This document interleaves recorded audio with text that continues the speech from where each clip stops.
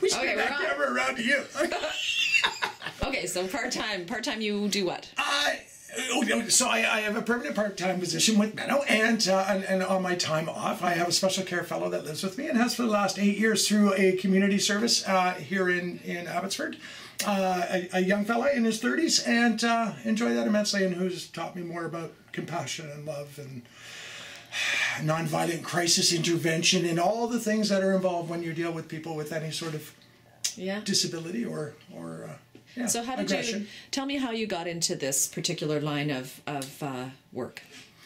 Into being a care agent? Yeah. Oh, well, as I say, I started off about 8 years ago as a community support worker. Found that to be really, really satisfying for the first 3 years, and then realized there was more out there that I needed to invest in. And so I looked into the nursing course, and I needed to do some prereqs. So I thought while I was doing those, I would also look into this curating thing. I had no idea what it looked like at all. I've never been into a long-term care facility. I had no idea what we did with our elders. I honestly just was like an ostrich and put my head in the ground and just thought, well, they get old and they just carry on. I had no idea that this was available. Yeah. So once I took the course and realized that it was working with our elders that I enjoyed the most, and was able to get away from the acute setting and sort of set myself up for the long-term care setting, I was completely amazed when I found this place called Menno, and found that it is spiritually based, which means everything to me.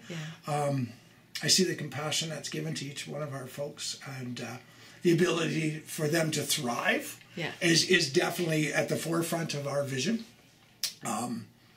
And just the love and the kindness that's just given away freely. And as an employer, or as an employee, I should say, it's the amount of knowledge that is shared. I've been blessed with a facility that strives to teach their staff as much as they possibly can, to open up the doors of education, and it is given freely. As I say, I'm blessed with the opportunity to take all the in-services that are offered, which is weekly now, and certainly has been for the last couple of years. Invited to take any off-site education with support, again, through Menno Home, financially and physically, with me being off of my job, and have that covered. Just this, and the amount of support that I feel. But mainly it's been working with the people that I work with. As I say, it's as a late bloomer coming to this, a man in his 50s, and had no idea what this job entailed.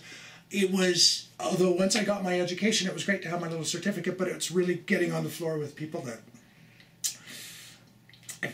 it touches me, because these people are really cool. They've spent their whole life devoted to helping others, and in that time, it has become just part of who they are. So they don't even realize that they're care aides. They don't realize that they're this compassionate. It's just kind of who they are. So when you're able to stand beside that, or and work with people that have that ability, and you're open enough to take some of that knowledge and apply it to yourself, it makes the whole facility a better place to work, and it certainly makes me a better care aide. So as I say, most of my knowledge, if not all of my knowledge, comes from working with staff.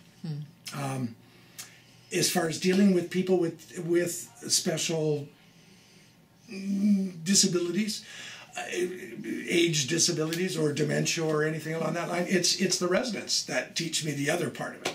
So again, the compassion of dealing with people with dementia it's at the forefront.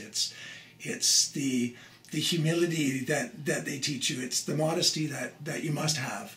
It's the understanding that we're very blessed in the fact that the world got these folks for 99% of their life, and we are blessed with the chance of having them at this point in their life. Just as the doctor who welcomes you into the world and gives you a pat on the butt and you take a big breath and he never sees you again, we're at the other end. And I take that very serious, and I have great respect for the fact that I'm able to do that and be with these people. What is the part of your job that you love the most? I guess dealing with situations, watching people being really frustrated with, as I say, working on the special care unit, we're dealing with people with dementia, so we're dealing with people that are frustrated with the fact that they can't remember what a fork is for. And a lot of them, when they're reverting back, they're reverting back to times when they're missing their mom. And so being able to sit with them, and you can't fix it, and that's not my job. My job is to just help them through that moment. And again, being able to just sit and to utilize some of the information that I've gained, or some of the knowledge that I've gained, to help them over that little moment. And although they may have that moment again in 10 minutes. Yeah. That's my concern, is not to fix it, which of course none of us can. So it's just to accommodate their feelings and just to love them. What's the hardest part of your job? The same.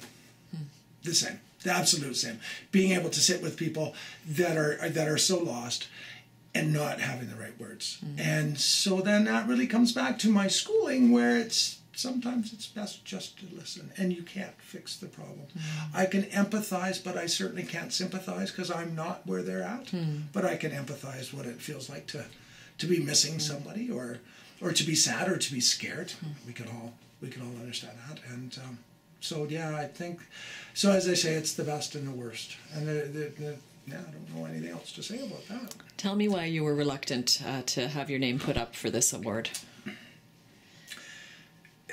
The main reason is because there are so many people within just this facility, let alone in this business, that know so much more than I, that bring so much more to the table every day. They truly are the unsung heroes. They have been doing this for their whole life. As I say, I'm a late bloomer. They've devoted their life. There's lots of people that I know that have 25, 35 years of experience under their belt, and they've devoted their whole life to helping others. And they do it with no fanfare. They do it for basic money. They do it for the love of helping others. And so I myself, I've, as I say, come to it way late in life. And there's the people that have given up their life to help others. They deserve all the accolades. They deserve the praise. I don't deserve the praise. We've come to the alarm that says our time is up, and I want to thank you, Bryan, for your contribution to this. And I know that your name came forward from more than one person, and for your passion for what you do, and for the dynamic way that you are a Care Aide, and we're grateful to have you on our team here at Menno Place. Thanks for letting us put you up for an award. Thank you. Even in your reluctance. Thank you. Thank you very much. Yeah. Thanks. Oh, you're